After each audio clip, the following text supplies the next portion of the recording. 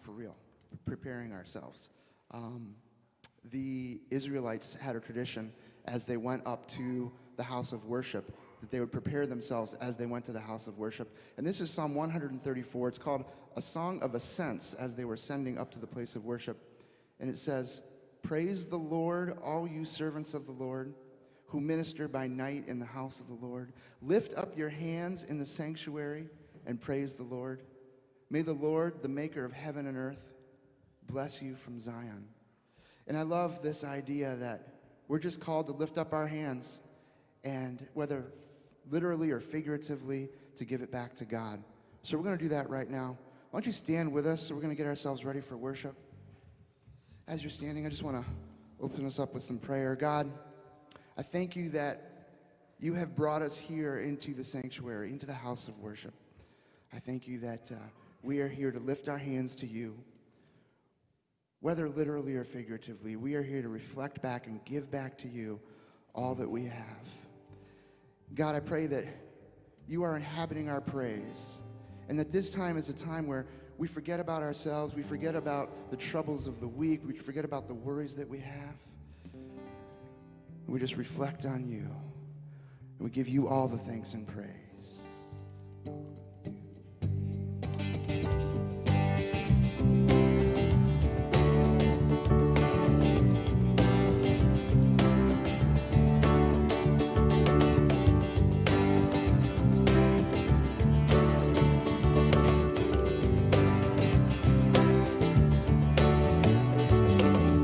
Stand and lift up our hands, for the joy of the Lord is our strength.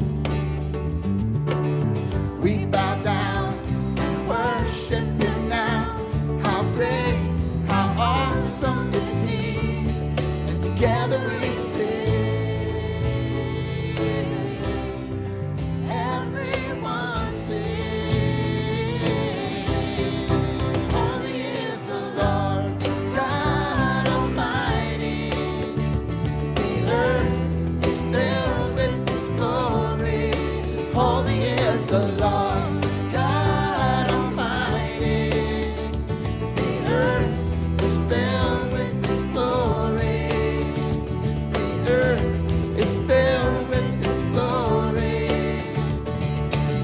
We stand and lift up our hands, for the joy of the Lord is our strength. We bow down and worship him now. How great, how awesome is he, and together we sing.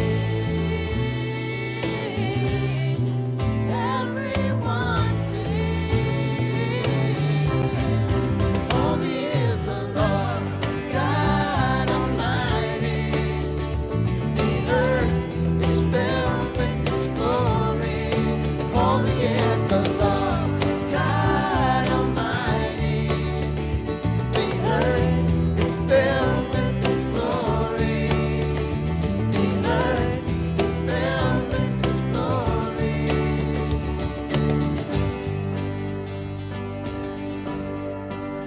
It is rising up all around us, the anthem of the Lord's renown. It is rising up all around us, the anthem of the Lord's renown. It is rising up all around us, the anthem of the Lord's renown. It is rising up all around us, the anthem of the Lord's renown.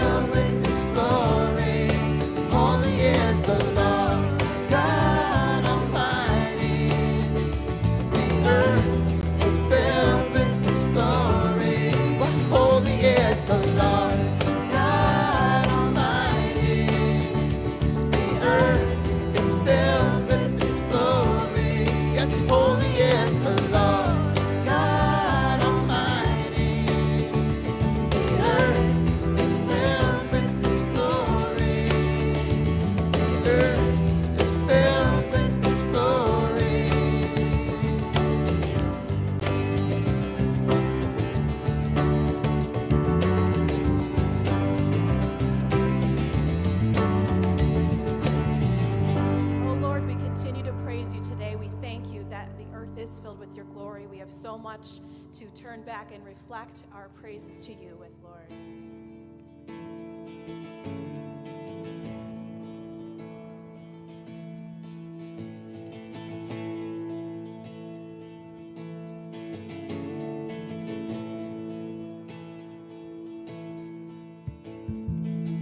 Who am I that the highest King would welcome me? Yeah, sing it out now.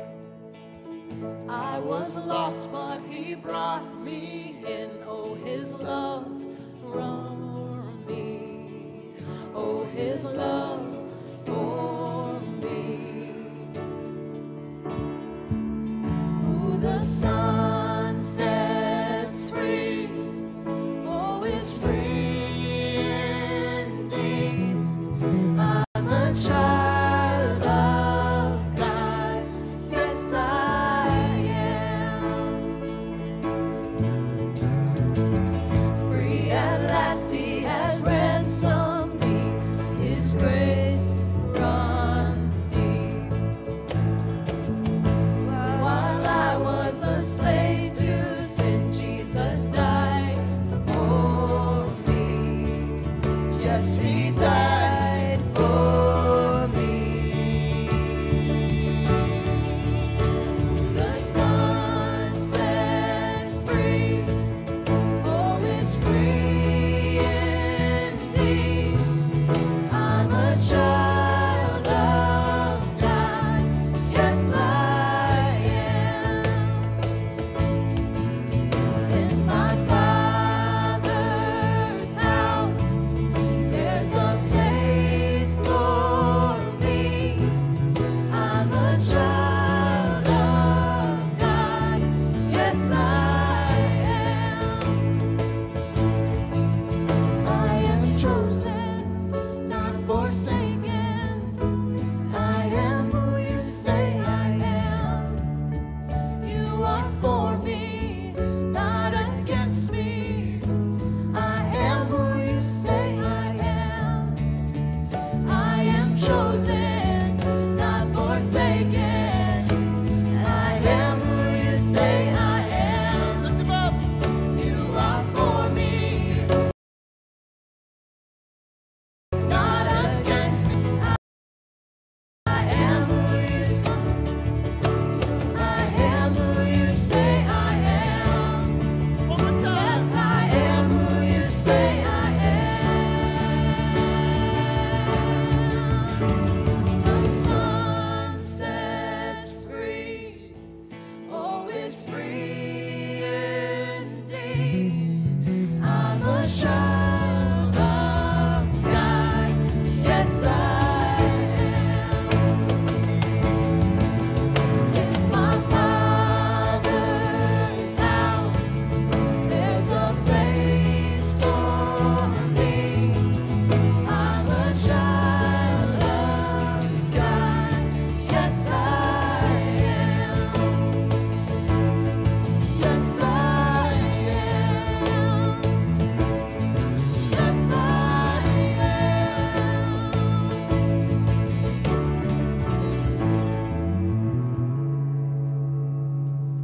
Every once in a while, we like to introduce a new song.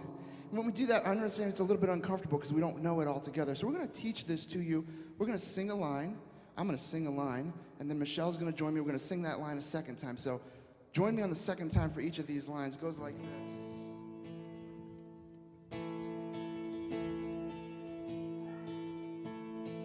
Praise to the Father who gave us the Son. Here we go.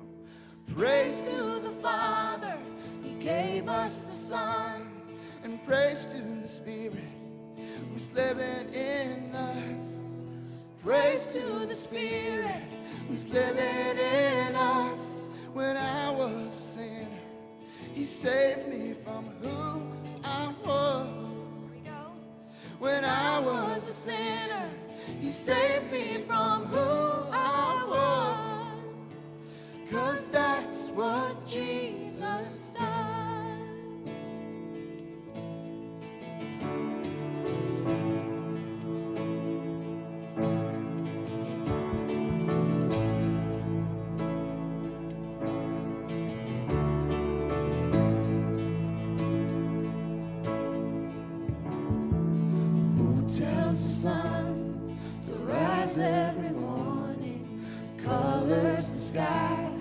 under the shades of his glory. He wakes us with mercy and love. Jesus does. Who holds the orphan and comforts the widow, who cries for injustice and feels every sorrow, carries the pain of his children. Jesus does. Let's sing that chorus together. So we sing praise to the Father who gave us the Son. Yeah. Praise to the Spirit who's living in us. When I was a sinner, He saved me from who I was. 'Cause that's what Jesus does.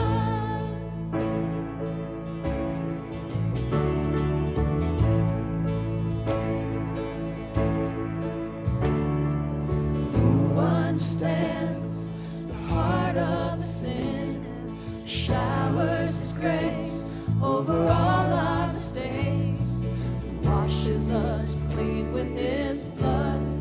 Jesus does. Who sings the song of sweet forgiveness? Who stole the keys to hell and the grave? Who has the power to save? Jesus does. Here we go again. So we sing praise to the Father who gave us the Son, and praise to the Spirit who's living in us. When I was a sinner, He saved me from who I was. 'Cause that's what Jesus does.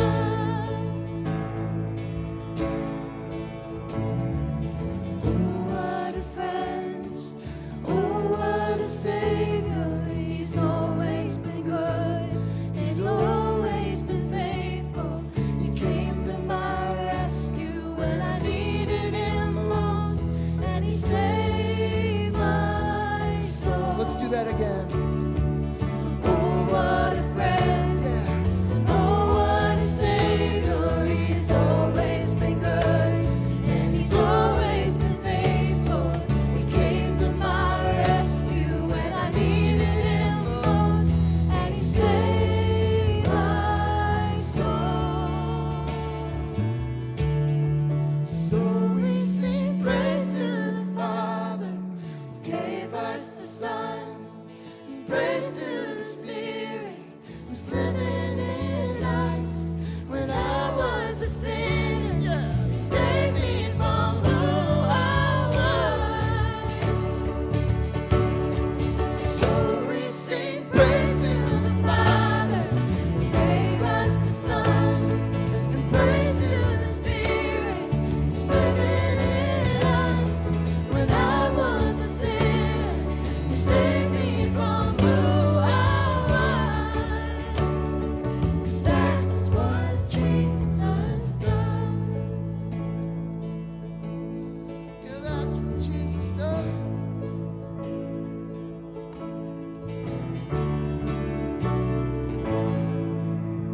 Jesus, we praise you that you do, that you save us from our sins. You reconcile us to God through your sacrifice, through your mercy and love on the cross, to die for our sins, to bring us into right relationship with God, to bring us into everlasting life and everlasting joy.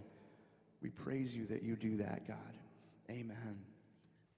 You know, Memorial Day weekend, it is definitely a time when we look back, we reflect, and there truly is so much to be thankful for and grateful for, those men and women who have given the ultimate price for our freedom, so that we actually have the freedom to even be here in a place like this and worship together and read God's Word. It really is truly a blessing, and we just have so much to be thankful for. You know, matter of fact, real quick, I would like to just acknowledge anybody in here today who is serving or has served in our military. If you could, real quick, just stand. Brother Todd, Brother Dave, yeah, or Robin. All right, let's give them a hand, you guys.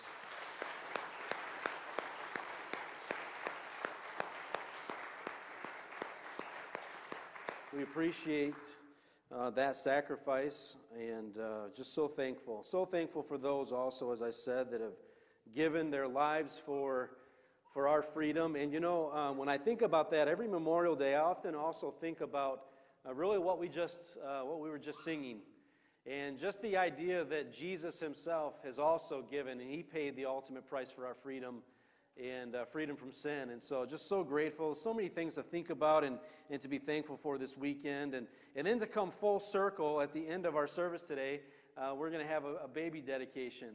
And the Tattoos are going to be dedicating their son Caleb. And so, you know, in one sense, we're thankful for those who have given themselves, given their lives for us. And then here we are welcoming a new little one and in their service to the Lord in the future as well. So it's just a blessing. If you will, turn in your Bibles with me to 1 Corinthians chapter 1 this morning. And we're going to read a section of Scripture together, and then we'll kind of dive into some thoughts. And I've got a few points for you this morning. And if you don't have a Bible, you can follow along with a Bible in front of you there in a pew, or I'll throw it up on the screen for you as well. And if my clicker, I can get that baby working.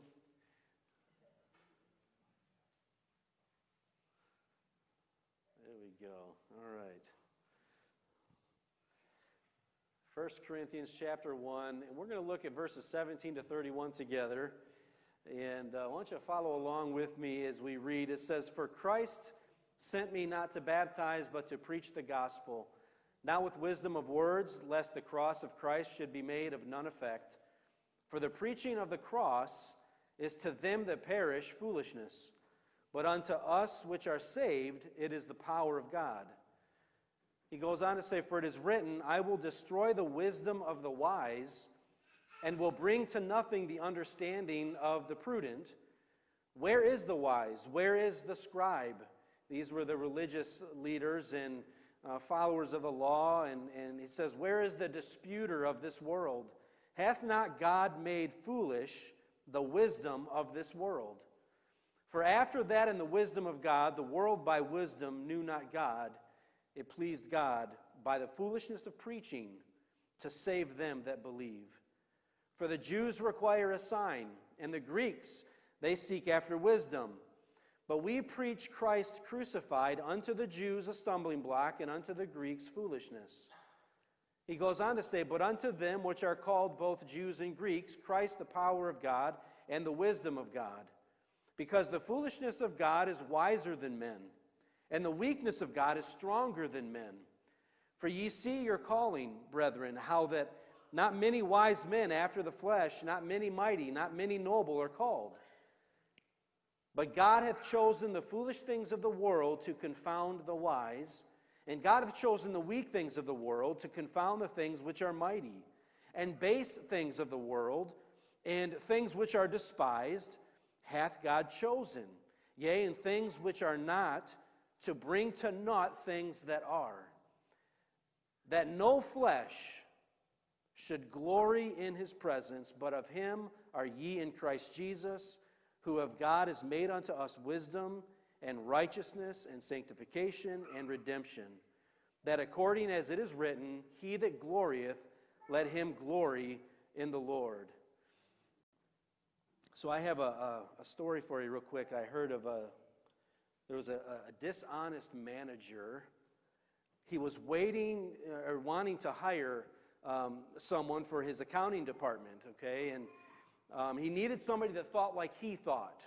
And that was very important to him. And so he waited for applications to come in, and he looked over a pile of applications, and he had narrowed it down to 3 final applicants for the job, and he started to interview them with the next day. And the first applicant, he comes in, and he sits down, and the manager begins with a little bit of small talk, just to kind of get to know each other and maybe calm the nerves of the applicant a little bit. And eventually he asks the applicant this question. He says, "What does 2 plus 2 equal?" Man was a little bit confused by the question, and I thought to himself, well, it is an accounting position. Eventually he answers. He says, "Well, that's kind of simple. The answer's 4. And the manager thanked the applicant for his time, and he let him out of his office. The next applicant comes on in, and again, the manager, they begin a little bit of small talk. Eventually gets around to asking the man the same question. And the second applicant, he said, well, 2 plus 2. Well, I mean, there's several possibilities. He said, 2 and 2 make 4, but so does 3 and 1, and, or 2.5 and 1.5, and, they also make 4. And so he says there's a number of ways to arrive at the same answer. And the manager thought, well, that was a pretty good reply. He told, I might be calling you back. Just hold on to my business card. I might call you back. So he leads him out of the office. Finally, the third applicant comes in. And again, the manager spent some time talking about different things. Eventually asks the man the same question as the others. He says, what does 2 plus 2 equal? The third applicant seems a little startled, a little taken aback by such a simple question. And he looks at the manager. He cautiously looks around the room, He goes over and he gets up, he goes over and he closes the door of the office. He comes back and he sits down at the desk and he leans across and he says with a real low voice, what do you want the answer to be? What do you know? He got the job. What is the answer to what the world needs most? What do you and I, what do we need most? Is Christianity reasonable? Is a belief in Jesus Christ as the Son of God and the Messiah, is that reasonable? What answer are you looking for? Does the Bible, does God's Word, the Bible, have the answer? Is it logical? Is Jesus the answer? Well, I'll tell you something interesting. The answer I came up with after reading some of these scriptures is that it all depends. You say, wait a minute, Pastor Larry, don't you have a pretty firm stance on this? Yes, I do, but for you and for others in the world, it depends. You say, what do you mean it depends? Like the manager, what answer are you looking for? That's why it depends.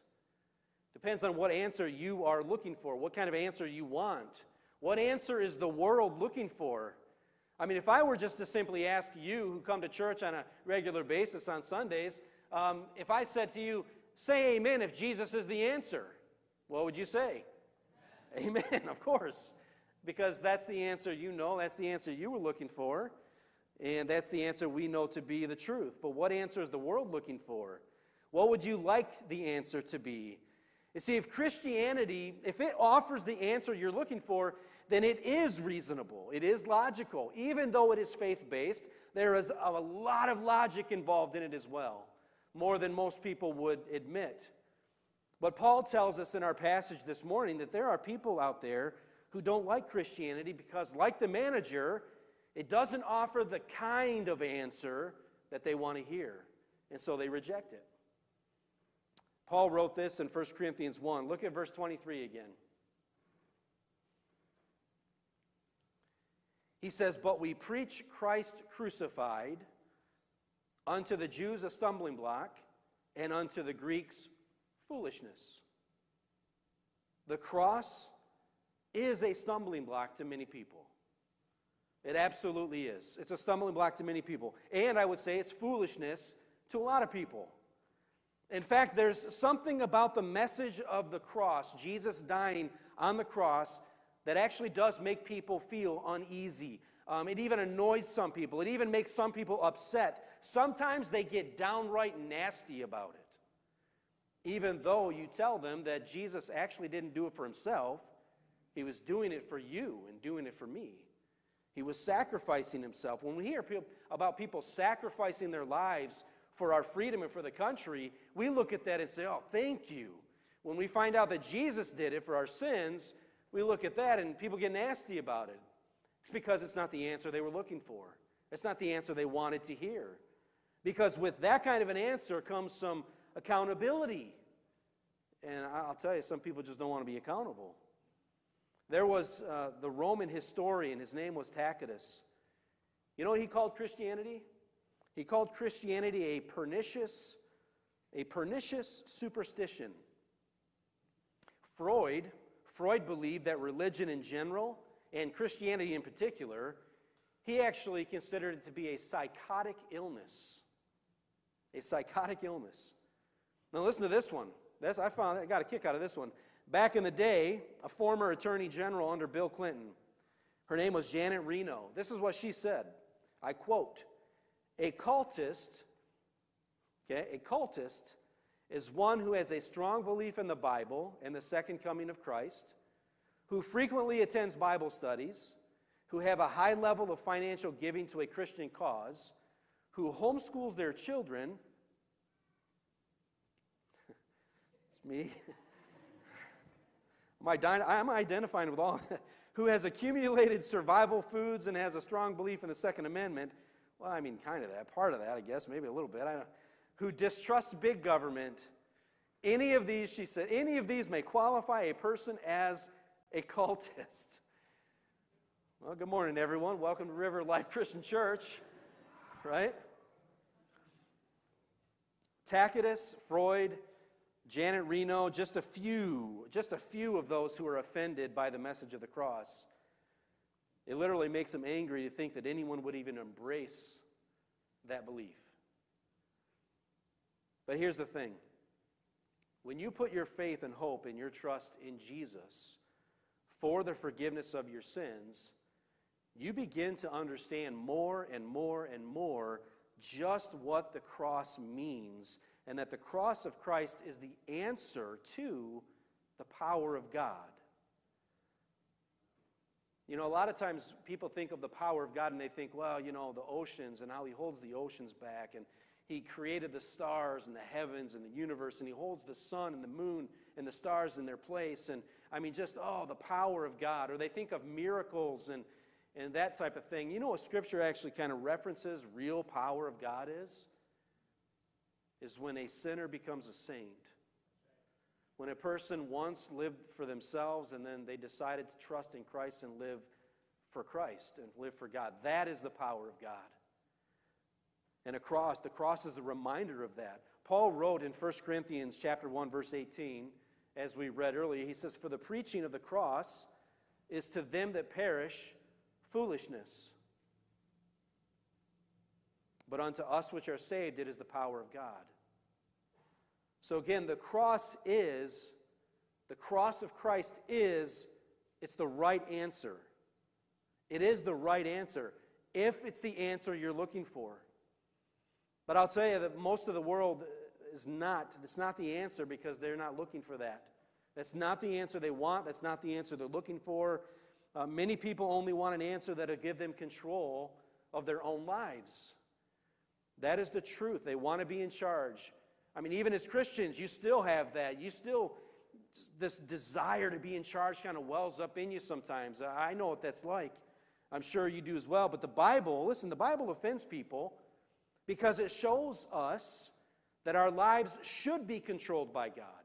The Bible actually, it's a mirror. The Bible calls itself a mirror. And when you look in the mirror of God's Word and His standard, you look at it and you go, whoa, there's some things about my character that doesn't line up with His standard.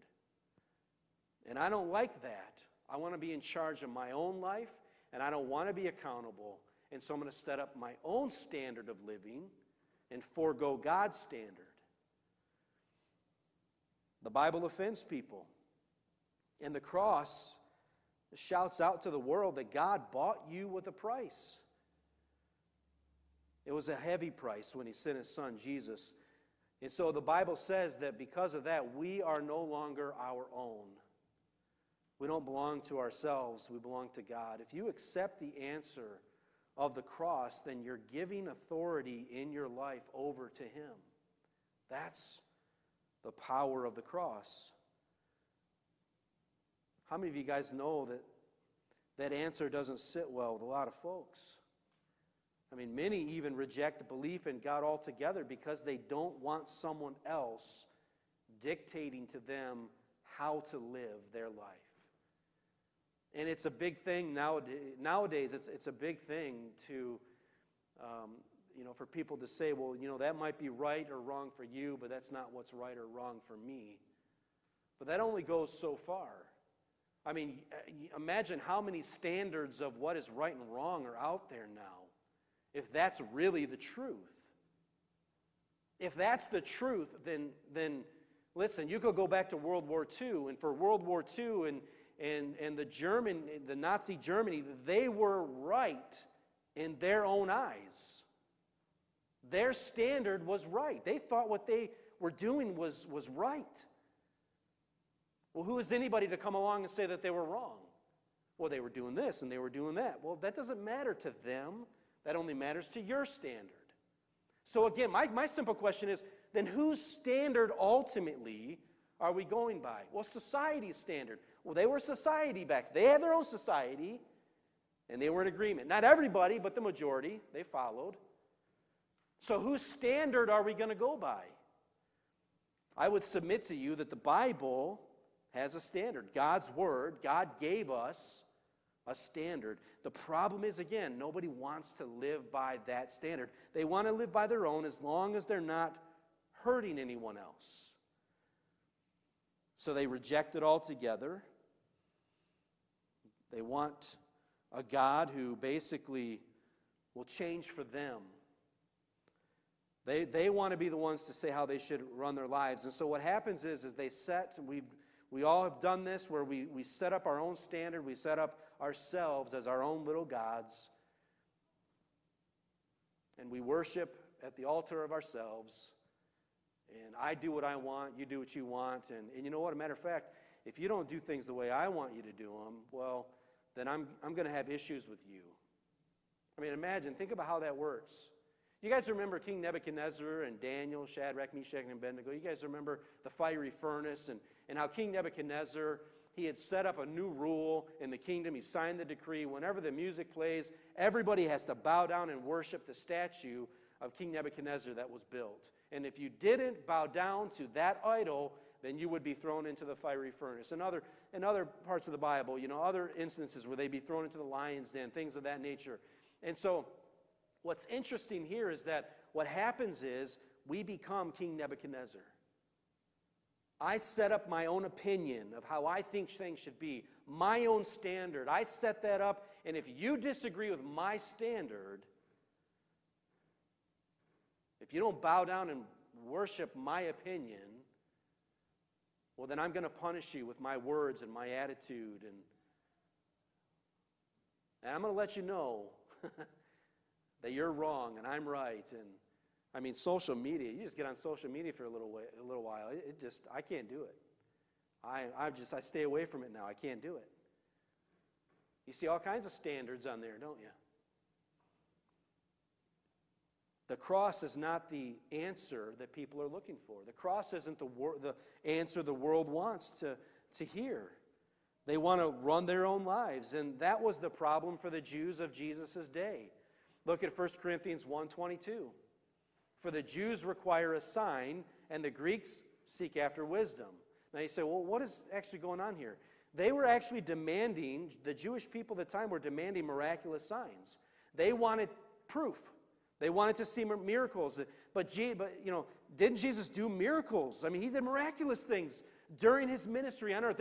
There were thousands of eyewitnesses, some that wrote about it. We have it in Scripture today. It's in history.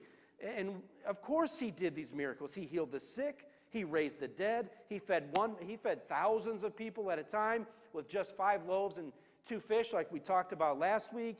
And because he did those things, guess what happened? Multitudes of people continued to follow him.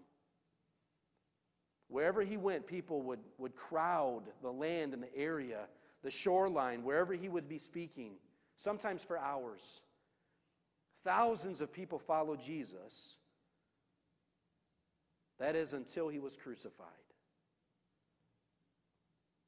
As a matter of fact, earlier on in his ministry, there was a time when he was teaching, and some of his disciples, some of his followers at the time, the Bible says that they turned and followed him no more, and their words were, "That's a hard teaching." Basically, they were saying, that's too much. I can't do that. I'm not going to do that. And so they followed him no more. It wasn't the answer they were looking for. It's amazing. As long as the As long as Jesus was doing what they wanted him to do, they'd follow him. You see, I think that's so similar today. As long as God is the kind of God that I can follow, then I'll follow him. But right when I find something that I don't know, well, then I'm not going to follow him anymore. You know, once Jesus was arrested and condemned and crucified, they walked away. The cross was not the answer they were looking for. They were actually looking for a physical king to come in and remove them from the government and the oppression of the Roman Empire. That's what they were wanting. It wasn't the answer they were looking for. You know, a lot of people who have rejected Christ in their lives have done it for that same reason. Maybe God didn't answer your prayer one time. Maybe he didn't answer the prayer in the way and in the time that you wanted. Or maybe something happened in that person's life that really hurt them and they felt betrayed because God didn't protect them from that pain. And so they walked away. And you see, God is always love, and that's all God is. And so if anything bad ever happens to me, then there must not be a God. I would just submit and encourage you to read God's word to us and get to know who God is and how he interacts with his creation. And we'll get a better understanding of maybe why he does or allows some things to happen in our lives. So as long as God did what they wanted done, they were willing to follow, but no, he didn't protect them from suffering and hardship. That wasn't what they signed up for. You know, no, that wasn't the God that I wanted. They wanted a God who would protect them from all the difficulties of life. And you know what's interesting is the cross itself flies in the face of that idea. The cross actually portrays death. My friends, the cross back then would be similar to like an electric chair would be to us today. You know, you see people carrying a cross around in their necklace. It'd be like us carrying around a little electric chair charm. The cross was a torture device. The Romans devised it in order to kill people with it. It was a horrible way to die, and that was their torture device they used to torture people and kill people. I mean, the cross it's a picture. It portrays death, it portrays suffering, it portrays pain and loss, and it literally shouted to the people then, and it should shout to the world today, that things, guess what? They often aren't fair, and they're not always just. Jesus never sinned. He was an innocent man, and they crucified him. Couldn't have been anything more unfair. It shouts to the church that even God's people are often required to endure suffering and tragedy and hardship and pain. Sometimes we do. The cross tells us that life doesn't always turn out the way that you want it to, but that life will ultimately turn out the way that God wants it to. And that is exactly what happened with Christ. And it was for our benefit. You know, Jesus said in this world, he himself, in John 16:33, the second half of that verse, Jesus himself said, in this world you'll have trouble, but take heart, he said, because I have overcome the world. The cross tells us that this world, it's going to be difficult. It may be more difficult for others. So we're going to have trouble, but there is something better on the other side. Why? How? Because Jesus overcame the world. And if you're looking for God's answer, that's perfectly reasonable. That's a reasonable thing to do, is to look for God's answer in a difficult, troubled world. And so the cross of Christ tells us the truth about life. There will be suffering, there can be pain. Sometimes we go through that. But I'll tell you, if you're willing to wait on him, if you're willing to wait on Jesus, I promise you, he will carry you through. You know, Psalm 23, many of you know, yea, though I walk through what? I thought it said fields of lilies. it says through the valley of the shadow of death, right? The valley of the shadow of death. You see, the cross tells you the truth about this reality. It doesn't sugarcoat life. And that's because it's the answer that we all need. It's the answer that the world needs. And so, again, first, the world looks for an answer that allows them to be in control. The world looks for an answer also that allows them to be wise. Whatever answer allows me to be wise. You say, what do you mean? Well, listen, Paul wrote, again, he said in 1 Corinthians 1:22, he said the Greeks look for wisdom. So if you weren't a Jewish person back then, you were considered a Greek, okay? That's kind of how it went back in Scripture. Biblical times, that's what they're talking about here. So the Greeks, meaning you weren't Jewish. He's speaking to everyone that's not Jewish here. He says, Greeks looked for wisdom. They wanted to be able to understand the world on whose terms? On their terms. According to their wisdom. According to their intellect. That's how they wanted to understand the world. How many of you enjoy understanding things in this world? It's kind of nice when you can get a grasp of something and understand it intellectually, that kind of thing. It's just kind of the way it is. But the Greeks, they were in Scripture back then in that culture, they were all about wisdom. They were all into wisdom. But to be clear, it was their wisdom. They were into their wisdom. They were a culture known for their philosophers, but their philosophers were looking for wisdom based upon their perceptions and their views of life. Okay? So when it came to God, consider this. When it comes to this higher being or this God,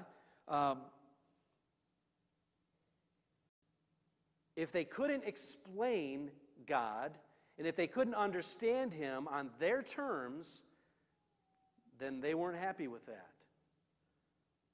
They weren't going to be settled with that. God had to fit into a box that they built for Him. And so if you kind of, just as a college student once told a Christian professor, for me to believe in God, I have to have a God that I can understand. And the professor kind of smiled and said, well, God refuses to be that small. I'm kind of thankful that God's bigger than my intellect. If I can understand all that there is to be about God, not much of a God. Not much of a God. And so again, God refuses to be small enough for us to understand on our terms. In fact, we couldn't understand Him in that way if we wanted to. In Isaiah 55, 8-9, God declares this. He says, my thoughts, He's talking about Himself. God says, my thoughts are higher. He says, they're not your thoughts. Neither are your ways my ways, declares the Lord. As the heavens are higher than the earth, so are my ways higher than your ways, and my thoughts than your thoughts. God doesn't fit into a neat little box that we make for Him based upon my intellect and my wisdom, my earthly limitations. God doesn't fit inside that tiny box. He's different than we are. He thinks differently than we do. He acts differently than we do. Thank God He acts differently than we do. And that's why it's so important to read and study His Word, the Bible, because it tells us what we need to know about who God is and what He's like. Is it everything? No, but God gives us what we need and what we can learn and what we can handle. It's important to read His Word and understand who He is and what He's like. It tells us about a God that we wouldn't have ever guessed existed. One of the major characteristics of God is found it's found in the cross, really. One of the characteristics of God. Isaiah 59, it starts with the second half of 15, and it goes to verse 17. This is the way, look at this, it describes it this way. And the Lord saw it, and it displeased Him that there was no judgment. So it actually displeased God that there was no judgment. Okay. And He saw that there was no man and wondered that there was no intercessor. Therefore His arm brought salvation unto Him, and in His righteousness it sustained Him. For He put on righteousness as a breastplate and an helmet of salvation upon His head. And He put on the garments of vengeance for clothing and was clad with zeal as a cloak. Now you say, what is that? What is going on here? What is happening here? There was no one else to intercede on our behalf. This is what's happening. So God literally clothed himself with righteousness, and he came down to this earth in the person of Jesus to intervene on our behalf in and through his Son Christ. But the Greeks couldn't understand that. They couldn't understand a God who would sacrifice himself for these lowly people. None of their Greek gods would do that for them. You notice? Back during the time of Rome, they were interested in the stories of the multitude of deities that the Greeks worshipped. It was called the Pantheon. That's what it was called. But none of their gods were like the God of Scripture. None of them were. They worshipped Zeus. You probably read about it and learned about it in history or something in school. But they worshipped Zeus and Poseidon and Aphrodite and many other gods and demigods. But their stories, what's interesting is these gods, their stories describe them as being egotistical and selfish and bickering and petty and vindictive, adulterous, heartless. Those were their good traits. And what's interesting to me is that the Greeks actually worshiped these gods. They made sacrifices to these petty, mean-spirited gods. And you just know they made these gods up.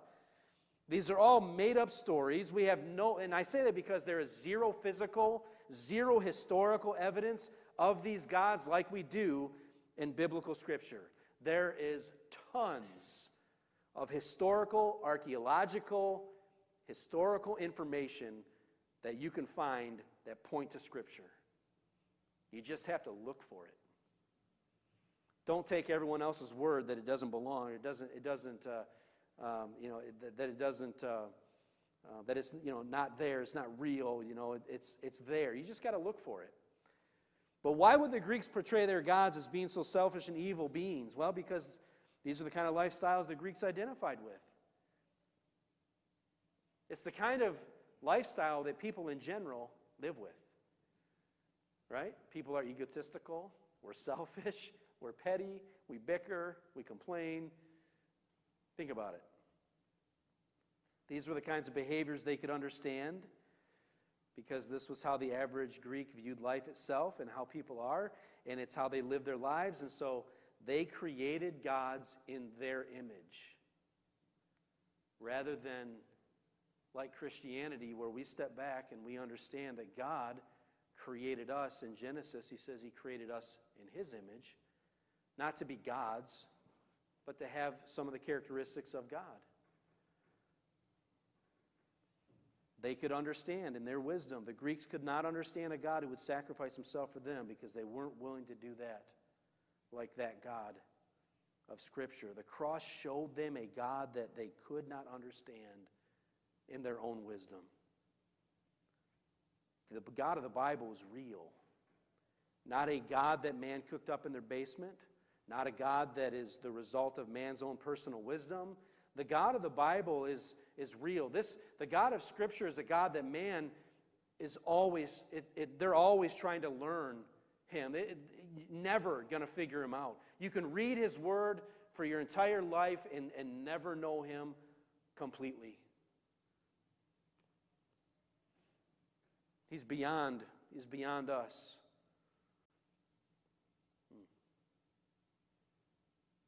And he sent his only Son, Jesus, down out of heaven and took our place on the cross. And the God of the Bible loved us enough that he gave his only Son. If we would just believe in him, the Bible tells us, God tells us, if you believe in my Son, then you will not perish but have everlasting life. That's what he says. And if God is willing to do that, what else would he do for me? See, the God of the Bible isn't based on, again, man's wisdom or man's perception of life. The God of the Christian faith is based in reality. And we have a God who is real, a God who really, truly cares for us. So, again, the world looks for an answer that will give them control of their lives. The world will look for an answer that allows them to understand and be wise in their own terms. But lastly, is the world is looking for an answer that will give them strength on their terms. Again, it's always on their terms.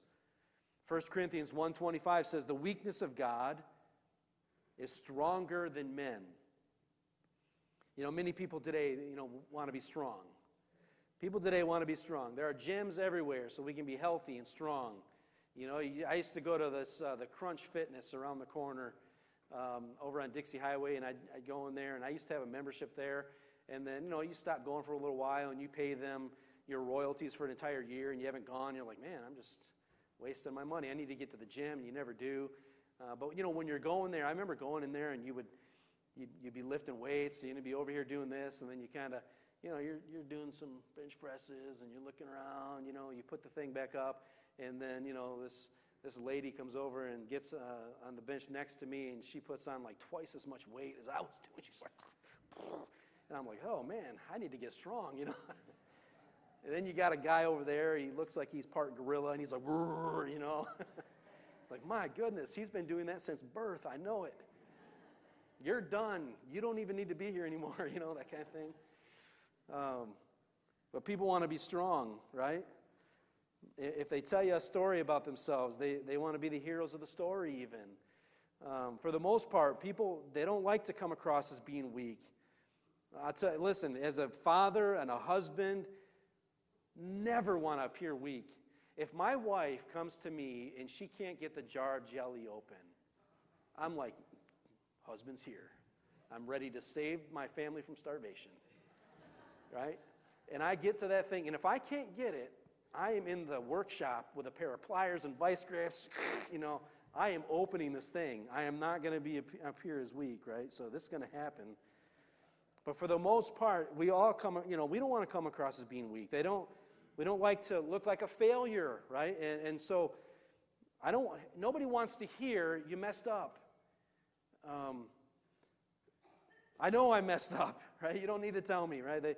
I don't like to hear it. And so we tend to reject the message. Sometimes the world rejects the message of the cross. Why? Because it describes them as having sinned. What, you're trying to tell me that there's a reason why I need to be forgiven? I haven't done anything to anyone. But we've all sinned against God. The Bible is very clear when it says, for all have sinned and fall short of the glory of God. And for the wages of sin is death, but the gift of God is eternal life through Jesus Christ our Lord. So nobody likes the message of the cross because it points out that they weren't good enough. I wasn't a loving enough person. I wasn't a good enough person. I did something wrong. I was a failure in some way. It describes us as having sinned and messed up and being weak. We can't save ourselves. Nobody tells me I can't save myself. Well, when it comes to spiritual death, we can't save ourselves. And the message of the cross isn't so much that you've killed Jesus with your sins.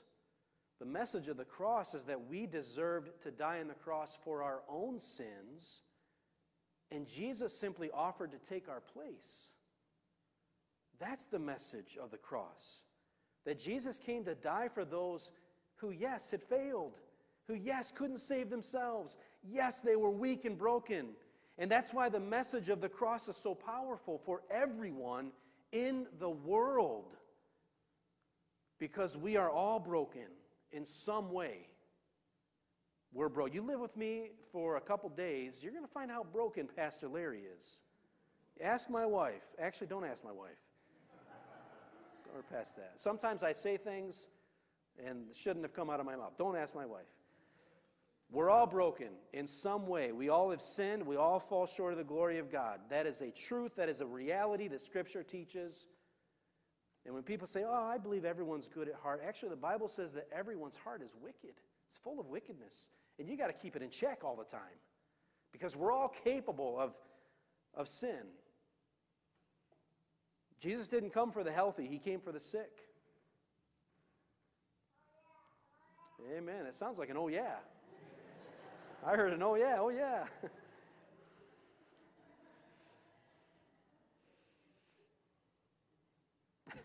That's great.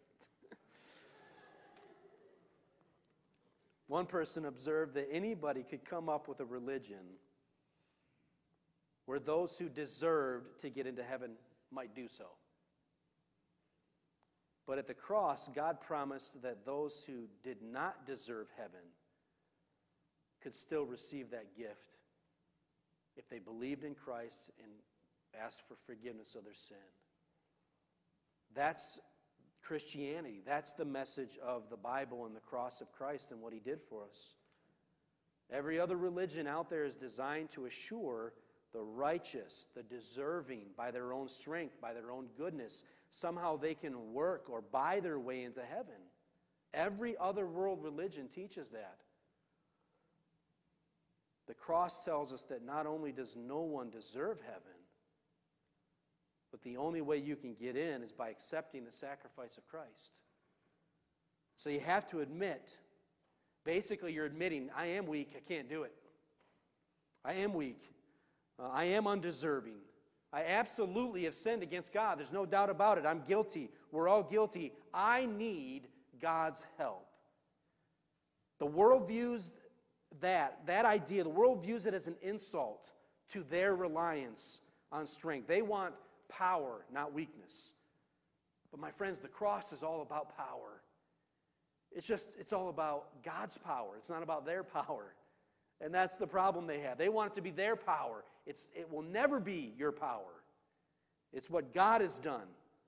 1 Corinthians 1:18 again says, the message of the cross to us who are being saved is the power of God. Again, the cross gives the power that the world does not want to accept. It gives an answer that the world can't provide. And we have got to understand that the cross is our answer to this world, because it's only through the cross that lives can truly be changed. That's the power of God changing lives. That's the power of God into salvation, and that is the answer the world needs to hear. You know, over a century ago, there was a minister who worked in the slums of London. His name was Hughes, and he was a man of great faith. He was a man through whom God had done a lot of great things for the hurting there. In London, there was also a man named Charles Bradlaugh, one of the most outstanding atheists in England. And apparently, Bradlaugh had heard that Hughes claimed that Christianity offered the answer that men needed in their lives.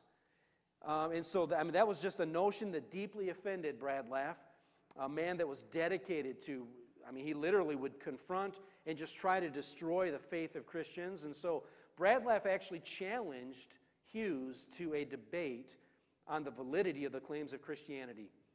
In essence, Bradlaugh was challenging him to a debate on whether Christianity was reasonable or not. It didn't take long for news of the challenge to kind of spread throughout London. Bradlaugh was a famous debater. People knew that about him. He had humbled many, more than his fair share of preachers in England in his contests. How would this humble worker of the slums in Hughes survive such an established debater? More skilled debaters, more scholarly theologians had been brought to their knees by Bradlaugh's talent on the stage. He was a great debater. Hughes accepted the challenge, but with one condition. Hughes said, I propose to you that we each bring some concrete evidences of the validity of our beliefs in the form of men and women who have been redeemed from the lives of sin and shame by the influence of our teaching. I will bring 100 such men and women. And he said, I challenge Bradlaugh, you to do the same. And then he said, if you cannot bring 100, Mr. Bradlaugh, to match my 100, I'll be satisfied if you bring 50. 50 such men and women who will stand and testify that they have been lifted up from lives of shame by the influence of your atheistic teachings. And then he said, if you can't bring 50, then bring 20, who will say, as my 100 will, that they have a great joy and a life of self-respect as a result of your atheistic teachings. And then he said, if you can't bring 20, I'll be satisfied if you just bring 10. Nay, Mr. Bradlaugh, I challenge you to bring one. Just one man or woman who will make such a testimony regarding the uplifting of your atheistic teachings. And he left it at that. And Bradlaugh withdrew his challenge for the first time. Essentially, Hughes was saying the reasonableness of Christianity is in the changed lives that it produces. That's the answer of the cross. That is the power of the cross. That is not to say that Christians are perfect. My goodness, we are not perfect. But God's working on us every day, I can tell you that. Man's attempt to try and control their lives, however, man's attempt to live by their own wisdom, man's attempts to live by their own strength, they all fail. At some point, we fail because those are really not life-changing answers. They can maybe help temporarily in times, but it's not life-changing. Most of us here, as Christians, we've already accepted the answer of the cross in our lives, but maybe, I don't know, maybe you know someone who doesn't accept that. Someone who is living by answers that reject the cross, that reject Christ. I would encourage you to talk with them and share with them, love them, come alongside them and be there for them. Jesus said that a new commandment I give to you, love them as I have loved you. Love them the way you want to be loved and cared for. But at some point, you may need to ask them, in their own beliefs and in their own life, how is it working for you? The way that you're doing life, is that good enough? Is that working out for you? Do you sleep good at night? Or do you struggle with sleeplessness because of the things that you've done or things that you've said and you don't feel forgiveness for? Do you feel good about yourself? Do you believe that if you were to die today, that you would be able to stand confidently before God, in right standing before God? Would you be able to do that? Not based upon your good deeds, but based upon the belief in Jesus, God's Son, whom He sent. Yes, Christians, we need to realize the cross is the answer that the world needs. We need to say with Paul when he said, "For I resolved to know nothing while I was with you except Jesus Christ and Him crucified." And so I close by just simply saying the cross gives the answers. I truly believe the Bible, God's Word, the cross of Jesus, gives the answers to every single struggle in life. Every struggle I've ever had, I can find the answers in God's Word. But my friend, first you have to lay your life down at the foot of the cross. You need to surrender your life. You need to repent of your sins. That means to turn away. Turn away from the old life and put on Christ. Confess Jesus as your Lord. Believe in your heart that God had raised Him from the dead. And the Bible says you do that and you will be saved. That's what He tells us. Would you do that today even? Why don't you bow with me for a word of prayer. As our worship team comes to close us with a song, before we present Caleb and the baby dedication today, if you would just bow with me. And if you're here today, nobody looking around and eyes closed, I don't want to embarrass anybody. I'm not going to have anybody stand up and come forward unless you feel like you would like to do that. But if you're here today and you just say, you know what, Pastor Larry, I want to know Jesus Christ as my personal Savior. I've never accepted Him as my Savior. I've never asked Him to forgive me of my sin. If that's what you would like to do, I just want you to know that God is listening to you right now. And He knows your heart. He knows where you're at. And if you're here today and you say, I want to accept Christ as my Savior, with every head bowed, every eye closed, I want to lead you in a prayer.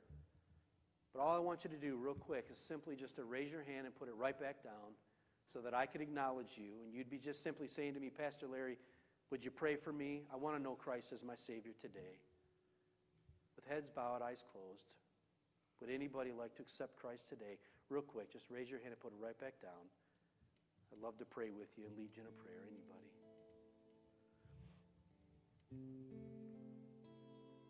Heavenly Father, today we just thank you and we praise you. We thank you, Father, for the opportunity that we had here to plant the seed of your word into the hearts of those that are present. I ask and pray, Father, that you would just continue to water that seed, help it to grow to salvation. Father, I thank you for those that are here, and I just lift them all up to you. If there are any that are here today that are still struggling with the idea of who you are and how your Son came to die for us, and they just have questions about that or doubts, Father, I pray you continue to speak to their hearts, continue to work on them. And I ask and pray, Father, that everything that we do and say as we leave this place, that we would represent you, ultimately representing who you are in our life. It's in Jesus' name we ask and pray. Amen. Why don't you stand with us as we worship one last song.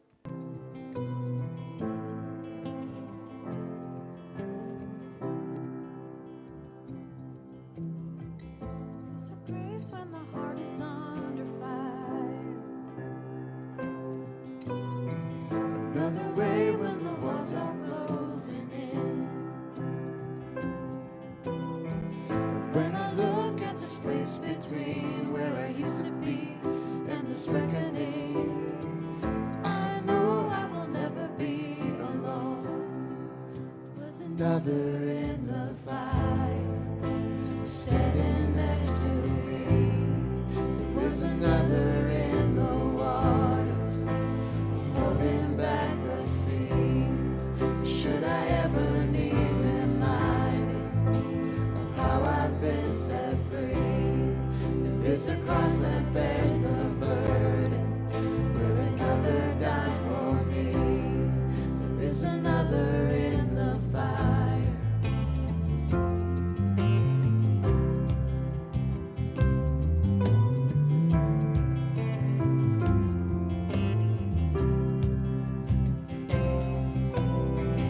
All my debt left a debt beneath the waters. I'm no longer a slave to my sin anymore. Should I fall in the space between what remains of me and this reckoning? Either way, I will bow to the things of this world. And I know I will never be alone. There is another in the fire, standing next to me. There is another in the waters, holding back the seas. Should I ever need reminding, the power sets me free. There's a grave that holds nobody, now that power lives in me. There is another in the fire. Oh, there's another in the fire. Oh, there's another in the fire. Oh, there's another in the fire.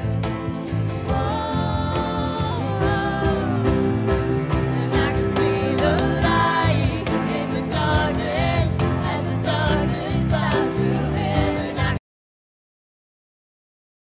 can hear the roar of heavens as it stands in.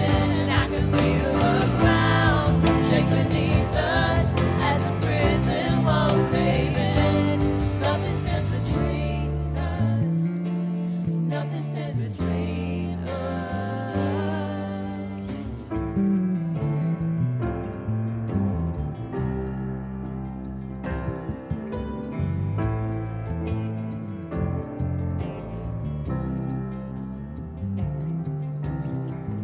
There is no other name but the name that is Jesus. He who was and still is and will be through it all. So come what may in the space between all the things unseen and this reckoning, I know I will never be alone. And I know I will never be alone. There'll be another in the fire, standing next to me. There'll be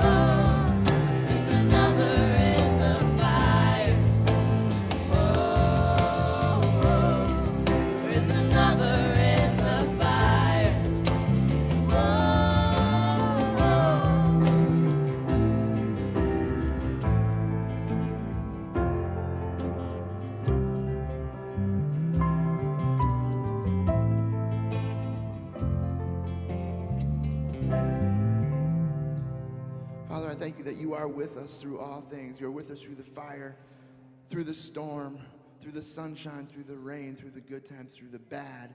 There is always another with us, and it is you. We lift you up. We praise your name. Amen.